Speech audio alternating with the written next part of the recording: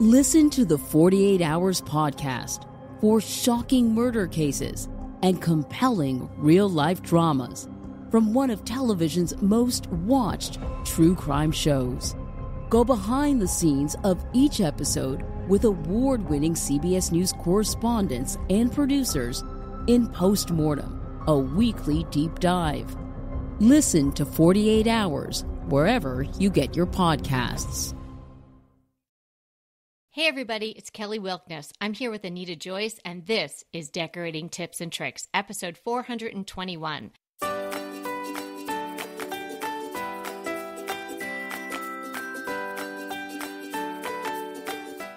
Today I am talking with Stephanie Rose of Garden Therapy. We're having a very special garden chat, and Stephanie's going to give us some wonderful tips and tell us all about how her life led her to her passion for gardening. Stephanie's the founder of the popular site Garden Therapy and the author of several wonderful books. I am so delighted to introduce you to Stephanie Rose.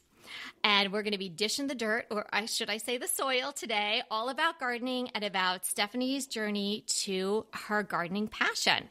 So Stephanie, welcome to Decorating Tips and Tricks. Thanks, Kelly. It's so nice to chat with you. Why don't we start by telling everybody how you became so passionate about gardening? Okay, yeah. Well, I started gardening. It was out of necessity. I wasn't really a gardener. I bought a home in Vancouver, BC on, my first home in a standard city-sized lot, and, spent a lot of time decorating the inside. And just sort of left, there was, a square lawn in the front and a square lawn in the back and a couple of shrubs, and sort of left it. And then all of a sudden, one day in 2006, I got a headache. And that headache turned into a pretty severe disability. I became suddenly ill. I wasn't able to work for almost 10 years. And I wasn't able to even get out of bed for the first couple of years. I had intermittent paralysis in my arms and my legs. I had some neuropathy, lots of pain. I could barely do anything. And so I was stuck at home by myself, healing, not feeling so great. And I thought, you know what? I'm going to go outside and garden, and that's how I'm going to heal myself. Stephanie, let me jump in here for a minute, because everyone's jaw probably just dropped when you told me that story. So did through doctors or your own research, did you ever determine what was going on with you? No, I mean, part of it is I had to do a lot of work on accepting the fact that I just will never probably know. They said it could have been an insect-borne illness, a form of chemical poisoning. It could have been a virus. They're not really sure what it was that got me, but it started with a headache. And within a few days of the headache, I was not able to get out of bed, and my whole system just shut down. So it was a really long recovery process, but that first couple of years, I could not get out of bed. I would get up and I would just, I would take a shower and brush my hair, and that's all I could do. In a week, I was so exhausted. So yeah, it was a very challenging time. But I'm a very positive person, and so it was hard. I cried a lot, believe me, and I missed my life. But at the same time, I looked at what I had, and I was so grateful for what I had, which was this, little home with this little yard. And I thought, this is what I'm going to change here. I'm going to build up my strength here. So I started with just 5 minutes a week. I got all the books that I could find at the library on gardening, because I had no experience with it. I grew up in the city. I didn't garden. And I got every book in the library on gardening, and I sat in bed and I read them. And then I went outside and I practiced a little bit at a time. And I'm going to be putting it up in a couple of days. I show the transformation of my garden over 5 years. I put up a picture on Instagram because I talk about this story, and then people are like, but what does it look like? And the transformation of this sort of dust bowl of dirt, which my yard was, which turned into this really tropical, lush and full space, really shows not just the transformation of my yard, but how I was able to heal and how I was able to change and grow and strengthen myself as a person. What an amazing, amazing story. What made you think that gardening would help you heal? Well, it's so funny because it's pretty much what people are going through right now. People are turning to gardens because they're stuck at home, because we're sheltering in place, because we're trying to stay safe, but we're also focusing on our health and well-being. And what's more nurturing than working on plants, being outside in the fresh air, breathing in the soil, including beautiful flowers or fresh food to nourish your body. I really went back to basics. I didn't know what it was that caused me to be sick. I mean, we've got great healthcare here in Canada. I went to every doctor and specialist, traditional, non-traditional, and really the answers came from me working with plants. I was able to heal myself through spending time outdoors, changing my life, changing the food that went into my body. And as you know, changing the products that I put on my body, so my skincare. You and I have talked before because I know you have a copy of my home apothecary book. And a dog-eared copy of that.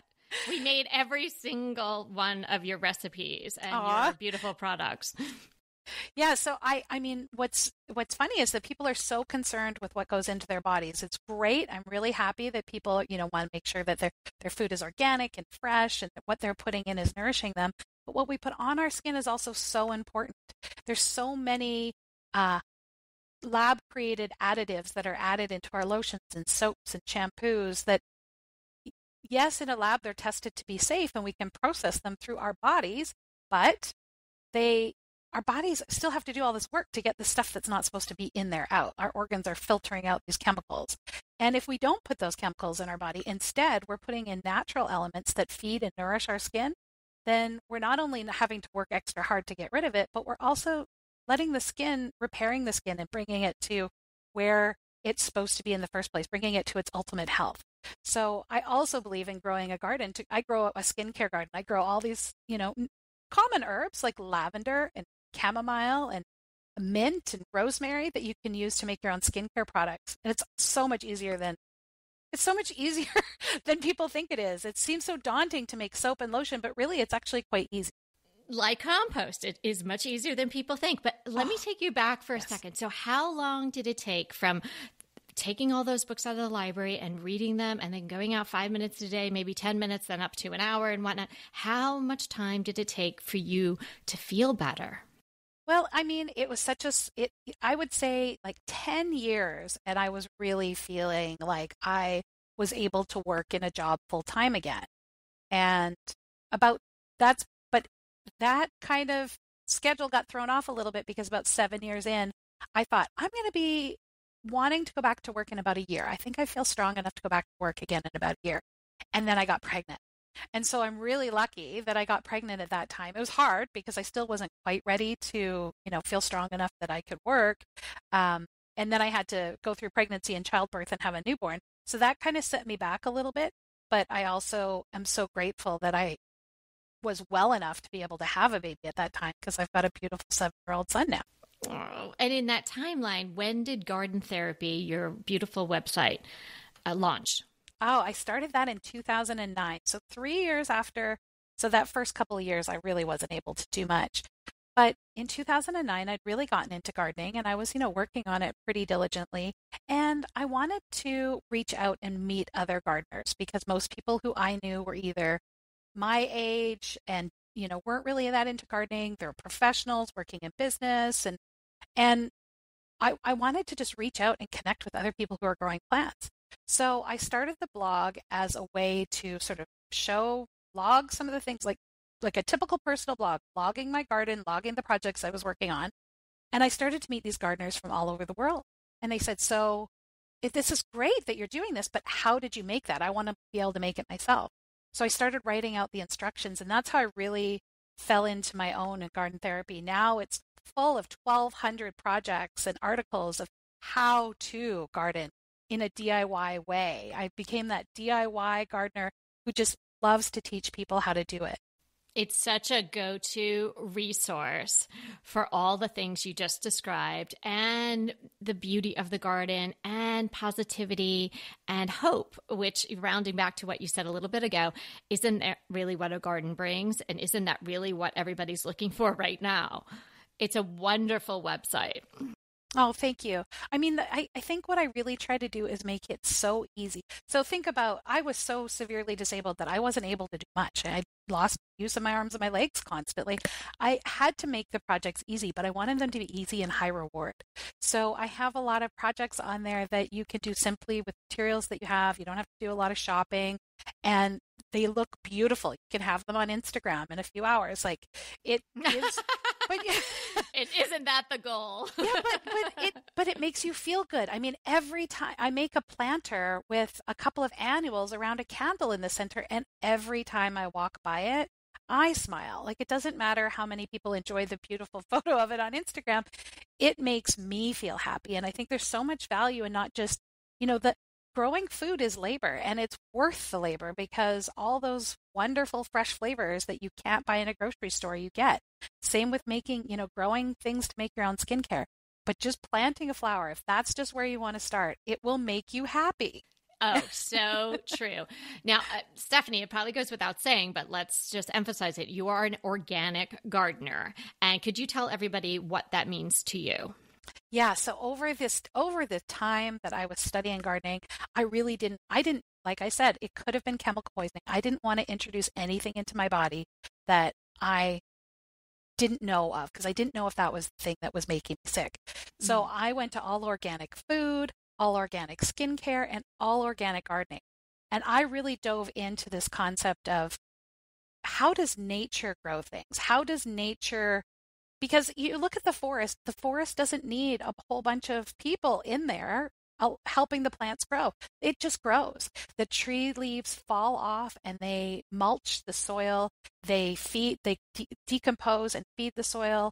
The soil organisms all work together so that everything survives and thrives in one community.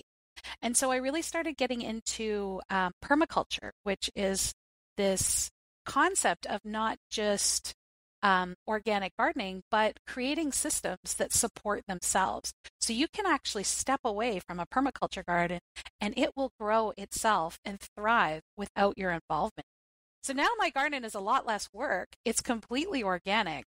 And people come over and they say, "Oh, your garden is so lush. It's so full. You must work so hard." And I'm like, "No, really, I just pick a few things here and there." It does. I set up the system so that it grows itself, so that I just got out of the way of plants doing the job that they want to do, which is to grow. Oh, I love that. Right. And you're doing that by feeding the soil, not just feeding the plants. So can you tell everybody a little bit about what that means? Yeah. So you said it, compost, compost, compost. I love compost. Oh, I love in your book. I circled it. Hooray for compost. I was like, I've known Stephanie for a while, but yeah, this is underlined that we are soulmates. Hooray for compost, indeed. Well, when I did the Master Gardeners program 11 years ago now in Vancouver. And so that was another part of my education and my connection with other gardeners. Master Gardeners programs, they bring you together to teach you how to become a volunteer educator to help people grow better gardens out in the community. So it's an education position, and I worked a lot with children's gardens. But during the program, when you're doing the learning component, they have different topics. And Soil Day was the day I was so excited about. I felt like such a nerd being so excited about soil, but I was bubbling with excitement after Soil Day, because soil science, it's so amazing how much of a difference it makes to have healthy soil. And so I was just talking about doing soil, like a basic soil composition test. And a lot of people don't have this experience with soil that you can get to know. Do you have clay soil? Do you have sandy soil? Do you have loam? We want to try to get to that idea of loam, right? So we want to try to get to our soil is made up of sand, silt, and clay. Each is a different size particle. Sand is a bit larger, silt is a bit smaller than that, and then clay is quite small. And if you've got heavy clay soil, then it can be really hard to grow things because it holds a lot of water and it doesn't have a lot of air pockets. If you have heavy sandy soil, then water drains through it so quickly that you don't have the water retention, and plants dry out really quickly. You have to water all the time. So you want to try to get in that middle ground of having a little bit of sand, a little bit of clay, and that mixture of silt that gives you loam. And the way to do that is to add organic matter into your soil. So you wouldn't add, if you have high clay soil, you wouldn't add sand, because if you did that, those small particles and big particles would bind together like cement and become they glue together and become impermeable. But no matter what kind of soil you have, if you add organic matter and turn it in, so organic matter can be compost, it can be green manure, so plants that you plant so that they, like clovers and things like that you turn into the soil to help feed it with nutrients and organic matter for the microbes in there to eat and digest, and or manures. So adding those things to your soil can really improve the soil condition. And the plants respond like it's so amazing. In a season, you can see a huge difference. When I moved into this current house that I'm in, so I had to leave that first garden that I was working in, but I did complete soil transformation there. What I did here is I came, and there's all these beautiful, expensive landscape plants, but they were sick, overgrown, diseased, and full of pests. And I thought, so most people would look at them and go, well, there's something wrong with the plants, take them all out, put in new plants. I looked under the hood at the soil, and I found that the previous owners had done a bunch of construction on the house, and they buried the construction materials in the soil. So there was big blocks of concrete in there, and nails and wood and all this stuff that was toxic for the plant. They also put a bunch of sand in there. And so I dug all the junk out, put in some nice organic matter, and have been building the soil, left the plants where they were, and the disease went away, and they started flowering again, and the pests went away because I fed the soil, and the plants were now strong enough to be able to thrive in their spots they were already in. I've had a very similar experience here. When we moved in, it was almost concrete. And I've joked before with other people describing what my yard looked like. It was like Fred Sanford had decorated it. It was a pile of metal, and there was scrap over here, and there was a pile of something else, and then there were motor oil cans and all of this stuff. Oh, yes. I don't know if I ever shared a picture of my yard with you, but yeah, so I started really with the foundation, and you really want to get to the beautiful plants, but if you don't do the soil right, you're never going to have healthy plants. So hooray to you for explaining that, and also hooray for this wonderful, simple soil test that you describe in your newest fabulous book, Garden Alchemy. It is such a beautiful book. I read it over the weekend, and I enjoyed it. I have Post-its in all these pages, and I have all these things I want to do. I mean, it's like your home apothecary book where every page I turn, I want to make that, I want to do that. So tell everybody a little bit about Garden Alchemy and why the title Alchemy. It's also a very vibrant, beautiful cover. Everyone's going to enjoy it when they have a look at the book. And then when you dive in, you're just going to adore it. It is fantastic. It gives you so much gardening information and wisdom and all these really simple things that you can do, from learning about your soil to actual DIY projects. Oh, thank you so much, Kelly. That's so nice of you to say. I'm really, really proud of this book. This takes the experience that I have with organic gardening and permaculture, which I've studied permaculture. I've done a number of permaculture design certificates. So again, building these systems to feed the garden as one unit or support the garden as one unit, and then also herbalism. So I'm studying plants as medicine. And so I took those three concepts and put that into a book of recipes, concoctions, and elixirs for your garden. So it's essentially set up like a cookbook where there's recipes throughout the book, and you don't have to start at the beginning and try the projects, just like a cookbook. You go through and you read the recipes and you think, these are the ones that I want to try. These are the ones that I want to work on in my garden. So there's over 80 of them in here, plus a whole bunch of things that help, lists on all the different kind of mulches that you could use in the garden and where you would use them and why you would use them, lists of all different kinds of soil amendments and how you would use them, how to blend your own dry fertilizers using natural ingredients, or how to make weed tea. So how to take those lawn clippings and garden clippings that are nice and healthy and full of nitrogen and brew a tea that you can use to feed your garden.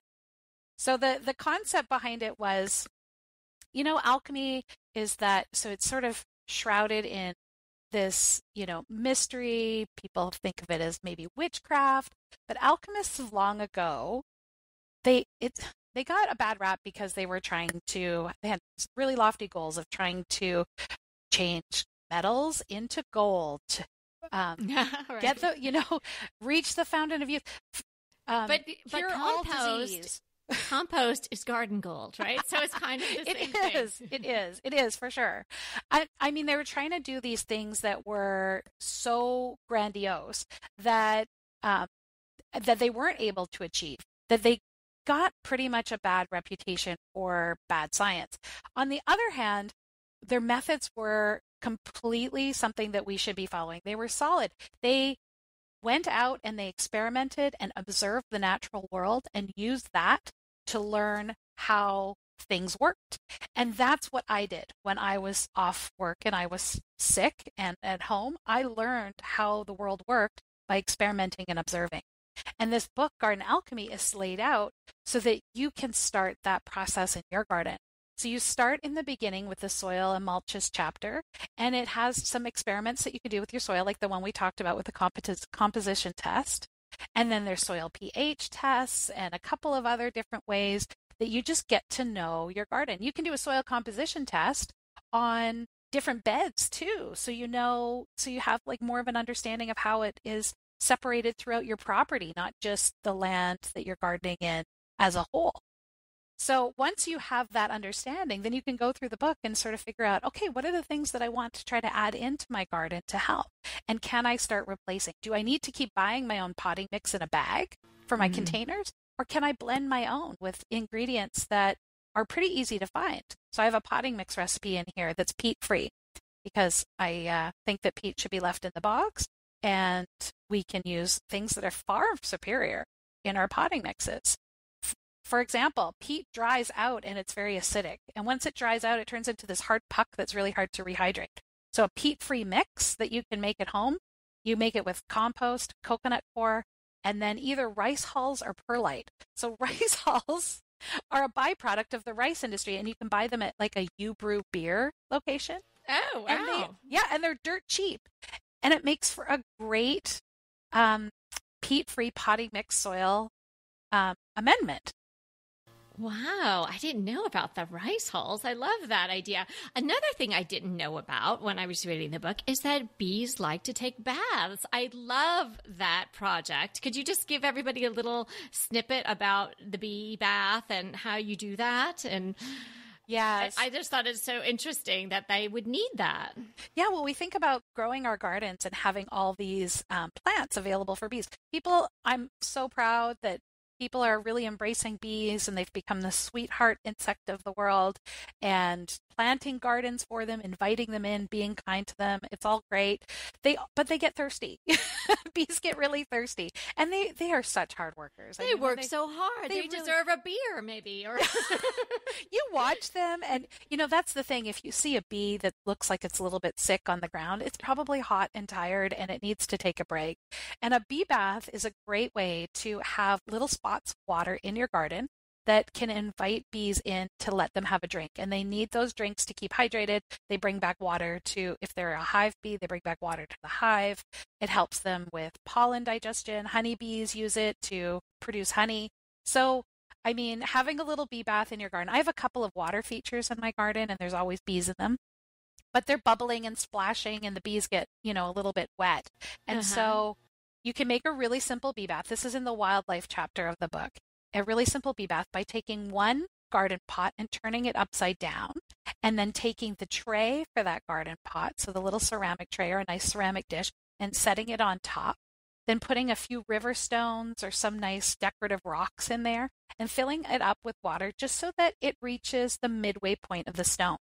That gives the bees a little landing perch so that they can land on the rocks and they can drink the water, and then they can fly off without, getting into a deeper pond or something like that and drowning. They need a perch so that they can drink the water from the bee They bath. do a lot, but they don't swim, probably. No, they don't. No. So no bee pools. Don't you just love a great recommendation from a friend? Well, we're delighted to be recommending these companies and their wonderful products to you today. And let them know your friends at DTT sent you. Inevitably, with the new year come wellness goals. One very effective and easy to reach goal is to add Dose to your wellness regime. Dose is expertly formulated organic wellness shots that support your liver in one delicious drink. Formulated with ingredients clinically shown to support liver health. Potent turmeric, milk thistle, and ginger. There's 0 sugar and 0 calories. Did you know that your liver performs over 500 special functions? Since I learned all that my liver is doing, I started with Dose to support all those vital functions. I take a shot of refreshing Dose 2 times per week to combat everyday toxins from food, meds, alcohol, and unhealthy air. Since starting with Dose about a month ago, I am definitely feeling an overall improvement in my health. So if you want to give Dose a shot and invest in your health like I have, Dose is offering DTT listeners 15% off your first order, plus an additional 15% off if you subscribe for a monthly delivery. That's 30% off your first order. So go to dosedaily.co/DTT and use the code DTT. That's dosedaily.co.co/DTT and use the code DTT. Pesto pork chops over Parmesan polenta. Not that easy to say, but oh so easy to make with Green Chef. Green Chef is the #1 meal kit company for eating well, and we have such a great deal for you. You're going to save $250. Listen on for the details on that. Green Chef makes eating well easy for any lifestyle, whether you're keto, paleo, vegan, vegetarian, gluten-free, or just looking to eat more balanced meals. You know, we're getting into the busy holiday season, so it's a perfect time to have Green Chef help you out.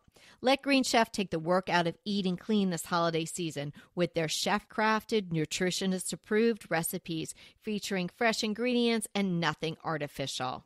And you know what? You don't have to lose track of your healthy eating habits during the holidays. Every Green Chef customer gets a free session with their registered dietitians who will walk you through how to make clean eating work for you. So sign up for your free session and start on the road towards better health today. And that deal I want to tell you about. Visit greenchef.com/DTT250 and use the code DTT250 for $250 off your order. So that's greenchef.com/DTT250 and use the code DTT250 for $250 off your order. Another concept that was in the book that I thought was so interesting, and I never would have thought about it, is the concept of the sacrificial perennials. Yes, I always think that's the thing that people, like if I'm doing a talk and I talk about it, they're just going to walk out. They're just like stand up and be like, I'm out of here. I'm not planting plants for the aphids. No, but it's so smart. Yeah. And so, I mean, because again, the whole garden, you're considering the entire garden doing this. Exactly. When I talk about inviting wildlife to your garden, I'm talking about inviting pests and beneficial insects. They're all wildlife. It's not so black and white. It's that one insect is a pest and another insect, one's a good guy and one's a bad guy. Some of them do both. You know, we think about wasps, and wasps have, you know, they're really annoying to us when we're eating on our patio and they want to get in there for some of that food. But they do so many good things of keeping pest populations down in the garden because they go and they snack on aphids and eat other things out there in the garden. So we want to try to balance the wildlife in our garden so that not one thing is becoming out of control. Now, if your garden is just full of aphids and you're constantly spraying them, and you're constantly trying to figure out how to get rid of them, that's way too much work for a permaculture gardener. It's way too much work for me. Instead, I'll take plants that attract aphids, and I know that they attract aphids because they have aphids on them. And then I'll set them in a part of the garden where it's sacrificial. They're trap plants. I put them in a place in the garden that's not near my vegetable garden or my prize plants, the things that I don't want aphids on. And I let the aphid population just bloom over there because they have to get to a certain threshold for the beneficial insects, for the predatory insects to move in and want to eat them. So once they hit that level, then the predatory insects are like, oh, hey guys, there's aphids over there. We got to go eat some. And they will clean once they finish that snack over in the aphid nursery, they go through the lettuce and they clean every aphid out of them. So you pull it out of the garden and it's like it never even needs to be washed. There's not one bug to be found. So yeah, I want them doing the work for me. I don't want to sit there and spray and use the hose and try to fight the aphids. I want to invite the bugs that are going to do it for me for free. That is a brilliant concept. I'm definitely going to be to start doing that.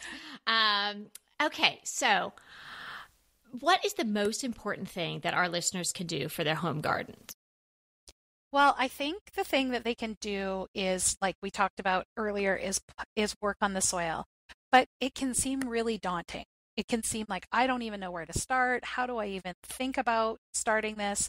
So I would suggest starting with just like what I did, just a few minutes a day. Start with just getting your feet wet. Like if you want to start working on the soil, it doesn't have to all be improved in a big weekend project where, you're completely ruin your back and you've dug up everything and you've replaced the soil. But instead, every time you're out pruning the plants, take all the material that it doesn't have disease or doesn't have pests on it, but all that and not weeds, and take all that nice gardeny compost and make a weed tea. So take that, not gardening compost, but garden clippings. Take it and put it in a 5-gallon bucket in a pillowcase, and fill that up with water. Let it sit in the sun for 72 hours and use that to water the garden. It's going to add some nutrition back in of all those leaves. And then instead of taking those leaves and throwing them in the green bin, put them in your compost bin and start making your own compost. And that compost over the years is, and you're starting to feed the plants with the clippings, and then you're taking the rough material, the fibrous material, composting it, and then feeding the soil wildlife. It's the microbes, the organisms, the bugs and insects and worms and everything that lives in your soil, feeding them so that they're helping release the nutrients to the plant roots. So taken in little steps, and whether it be little bits of time or little sections of your garden, you can really change over your entire property into this like well-oiled machine like Stephanie's got going on here. And of course, you're going to need to be reading Garden Alchemy, and you're going to need to subscribe to Garden Therapy so you can have your hand held through this entire process, because I don't think there is one topic that Stephanie hasn't covered in a myriad of different posts or in her books. So all the information is there for you. I have a little information that I need from you, Stephanie. I need your opinion. So I have a compost bin, like one that I turn. Should I add composting worms to that, or just let it do its thing? So it's raised off the ground so worms can't get into it, right? Right. So it's in an enclosed bin. It's an enclosed bin. A rolling composter. Yes. Yeah, I have a rolling composter and I never put worms in it, and it's full of worms. And I have no idea. Yeah, I have no idea how they got in there. What I do, I just did this on the weekend too, is I took the compost out and then I left it in the sun so all the worms migrated down. And then I scraped off the top bit of compost, used that, and then put all the worms back in. You really know how to party, girlfriend, I have to say. That was Memorial Day weekend. She was doing that, everybody. Yeah, no, I know how to party. I was playing with my worms. But my son said, because he was doing it with me, and he said it was the most fun he's had, like I don't know. He said, this is the best day ever. I want to do this every day. Oh, done. That's it. That is... You did it with the right crowd. Yeah. It's all about being with the right crowd. Yeah, exactly. So with the rolling compost bin, I mean, I think mine is an anomaly. I don't know how the worms got in there, but I keep them in there because they've moved in on their own. If it's not attached to the ground, then if you put the worms in the rolling compost bin, they will probably not survive. If you put I somehow got wild worms, so I'm lucky that they moved in on their own. Maybe you could send me a little envelope full of wild worms. I don't know if you can get that across the border from Canada. That won't get stopped at the border at all. No, a little envelope of worms.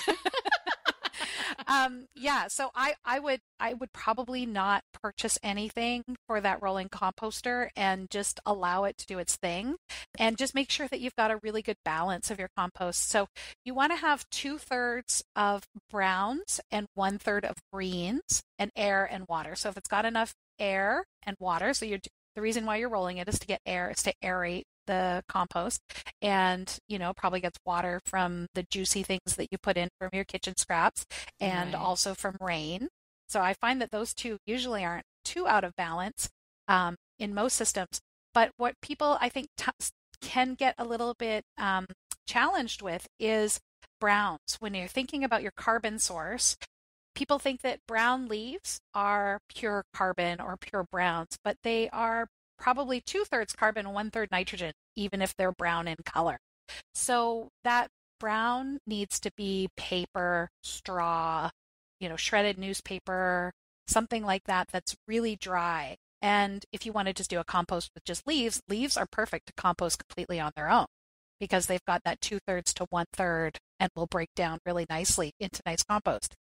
But yeah, if you want to balance out your compost, making sure that it has enough of that carbon source, enough of that paper or dry goods, then it should, invite enough of the microorganisms, not just worms that break things down. There's all sorts of microorganisms that will do it, and other insects. And so, yeah.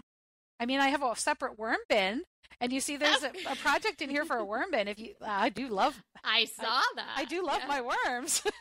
I know you do. But you don't need them for your compost. There are all sorts of other things out there that will help break it down for you. Okay, sounds good. So there may be people that are listening to us that are not organic gardeners, or they're not really sure if they are an organic gardener or not. So what would be a first step if someone wanted to become an organic gardener? Well, I think it comes down to observation, and, sort of I think it's awareness, being aware of what it is that you're putting in is what you get out. So if you're spraying a bunch of Roundup in your garden or some sort of, massive weed killer because you're killing things, it's indiscriminately killing. So it might be killing the weeds of that plant, but it's also leaving a bunch of things in the soil, and it's hurting the soil wildlife. You're going to have to do a lot more work to help repair that land. If you're spending time supporting supporting the soil wildlife, supporting the above ground wildlife, helping the plants thrive naturally, then you can walk away and the garden will grow without you. You don't have to fight it. Yeah. So just be aware. How much effort are you putting in? If you've got a bunch of pests in the garden and they're driving you crazy, so say you've got squash bugs and it's just like, I can never grow squash bugs are everywhere, then think about, why are they there? What is the perfect environment that's inviting them, and who eats them? So how can you, instead of you doing all the work, hand picking and getting sprays and trying to get rid of them, how can you invite that creature that wants to eat them for you, so you can sit, drink a tea or a glass or a mojito? Nice. Right. Perfect. Well, I would say the first step to becoming an organic gardener is to get a copy of Garden Alchemy. Truly, it has so much in there, and it really is so user-friendly and understandable, and the photos are so helpful. So it's a wonderful book, and we're going to have an opportunity for all of you to enter for a chance to win a copy of Garden Alchemy, but it is also available on Amazon. I will have the link to the information about the giveaway and how you'll enter in the show notes, as well, of course, if you can't wait, which, I couldn't, so I have a copy. You can get your copy right now through Amazon or through Stephanie's site. So we'll have links to all of that and everything that Stephanie is up to in the show notes. And I just wanted to thank you so much for taking the time today and sharing your story of being healed by the garden, and in turn, gathering all this information together and sharing it all with everyone so we can all be happier and healthier through gardening. I really appreciate, Stephanie. I have been an avid fan of yours since we met many years ago, and I continue every time you put something out. It's just better than the thing before. Oh, thank you so much, Kelly. That's so nice that you're giving away a copy of Garden Alchemy to the listeners. And it just made me think, and I hope you don't mind, I also have a webinar that I've done for Garden Alchemy. So I was in the middle of my book tour for Garden Alchemy, and because of COVID, the garden shows got shut down. So I was at the Northwest Flower and Garden Show. I got home, was just about to get on a plane to go to Canada Blooms, and had to cancel my free talks there. So what I did is I put Garden Alchemy, the webinar, online, and I would And I would love for your listeners to come and join the webinar as well.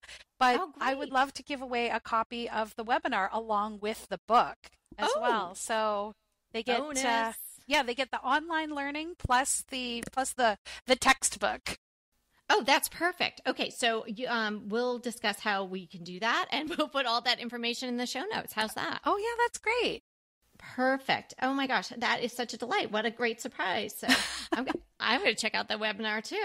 Oh, great. So, yes, I'll make sure I'll send you the details so that you can get into it as well. Wonderful. And thanks so much. It was really so much fun to talk to you today. I always enjoy it so much. Anybody that gets that excited about soil is my kind of gal. I know. We definitely have a bond in there in compost and soil. Thanks, Stephanie. Thank you, Kelly. Bye. Bye. That was so much fun speaking with Stephanie. I love her passion for gardening and her creativity. Well, are you ready for the hot topic for today?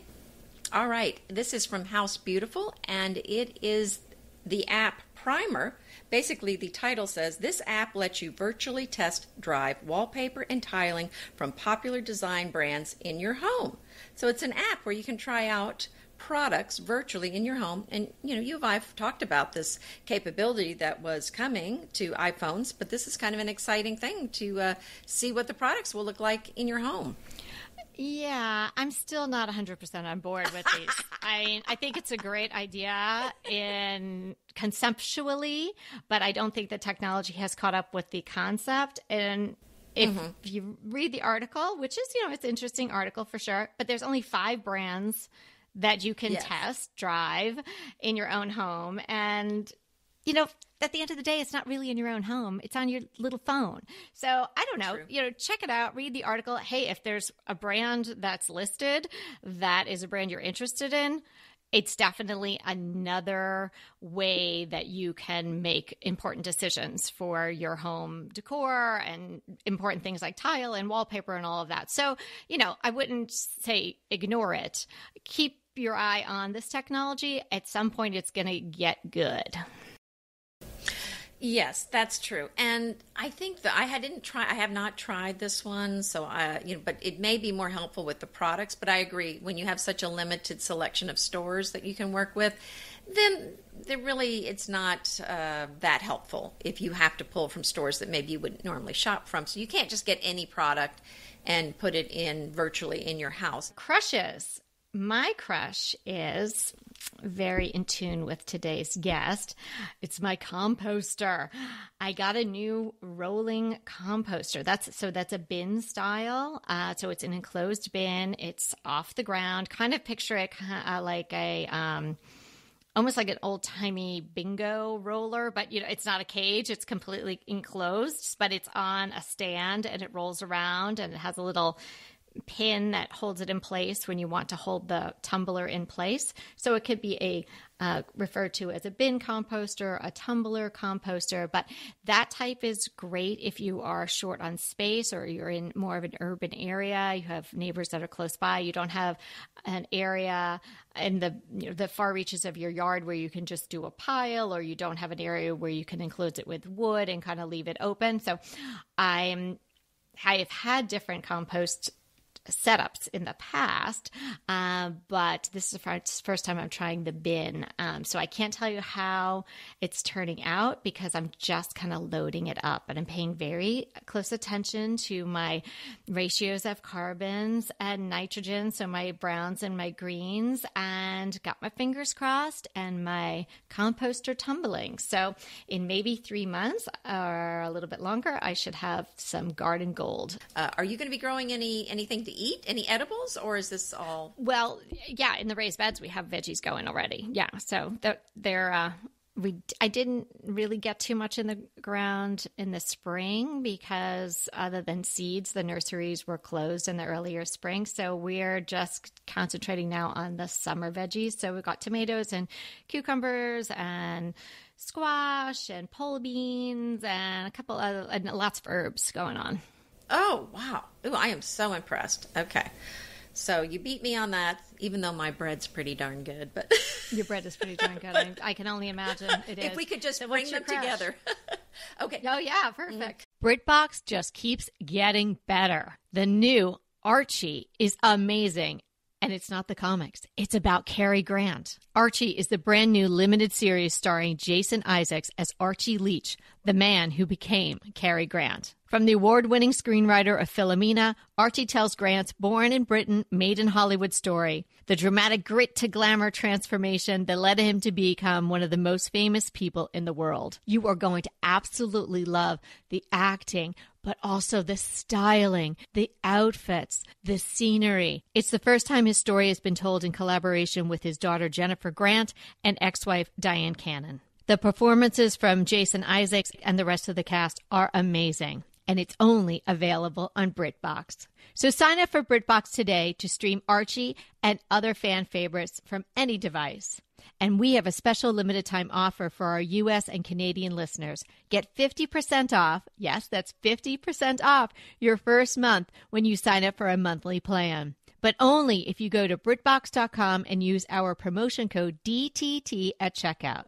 You're going to love Archie. So head over right now and get 50% off your first month of BritBox. Use the promotion code DTT at BritBox.com. Green Chef is a delicious delight any time of year, but especially during the holidays. What a wonderful vision to behold as the Green Chef boxes on your doorstep. Green Chef is the #1 meal kit for eating well. And it makes eating well so easy with plans to fit every lifestyle, whether you're keto, paleo, vegan, vegetarian, gluten-free, or just looking to eat a more balanced diet. So let Green Chef take the work out of eating clean this holiday season. And if you've got guests coming, shop Green Bundles. They're now available at the Green Market. It's your one-stop shop for nutritious grab-and-go breakfast, including vegan options, brunch kits, wholesome lunches, ready-to-eat snacks, veggie sides, and more. You can feel your best this December and do your best with Green Chef because they offset 100% of the delivery emissions as well as 100% of the plastic in every box. Go to greenchef.com/60DTT and use the code 60DTT and get 60% off plus 20% off your next 2 months. greenchef.com/60DTT and use the code 60DTT to get 60% off plus 20% off your next 2 months. My crush is something just to kind of bring a smile to your face and something that's very relaxing. I mean, are you in for something just very peaceful and relaxing? So this is the YouTube channel for the Biltmore Estate.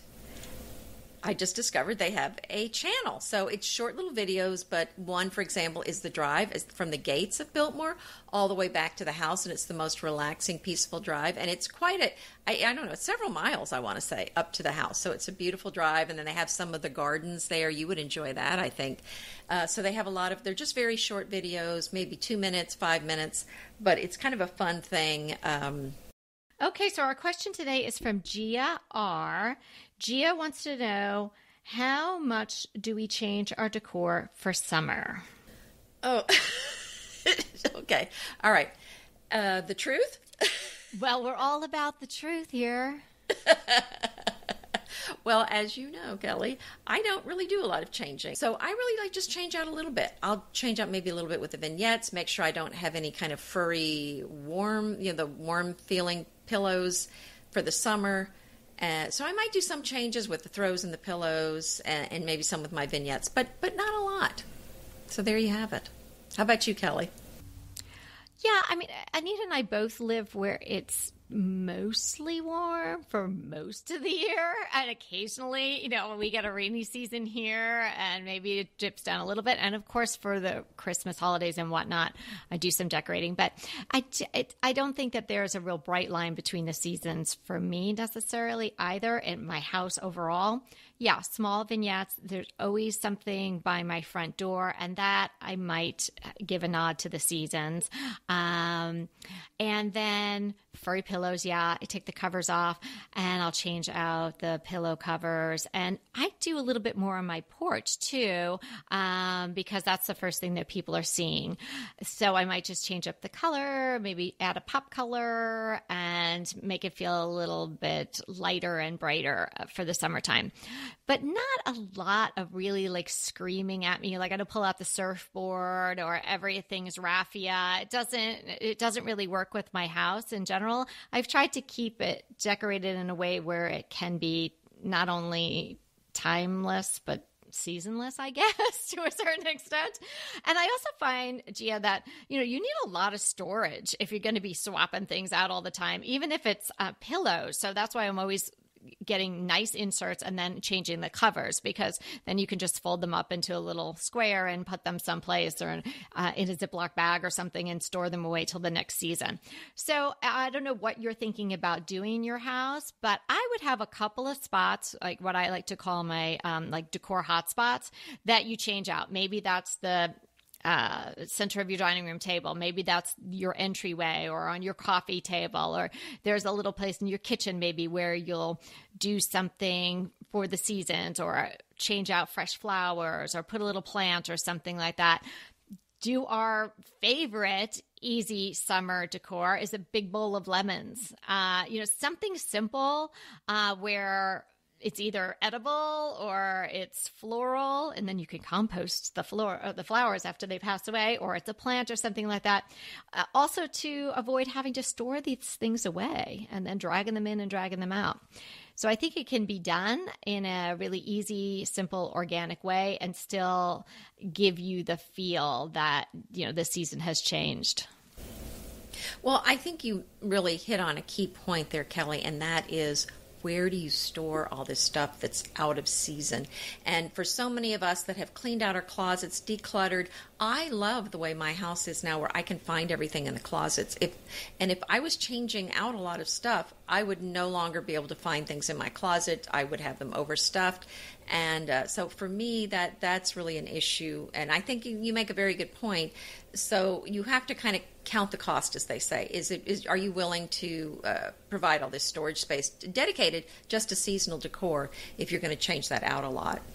So, and for a lot of people, I think they're going to say no, because they just don't have a lot of space. But if you have a lot of closets you're not using, then, that might be the way to go for you. Yeah. So hopefully that helps, Gia. And if you had anything specific that you wanted to follow up with us, please do via email. And certainly that goes to anyone. We love getting your questions or just your emails to say hi and letting us know that you're enjoying the show. We absolutely love getting those. We sure do. And remember, we're here to inspire you to create a beautiful home. Until next time.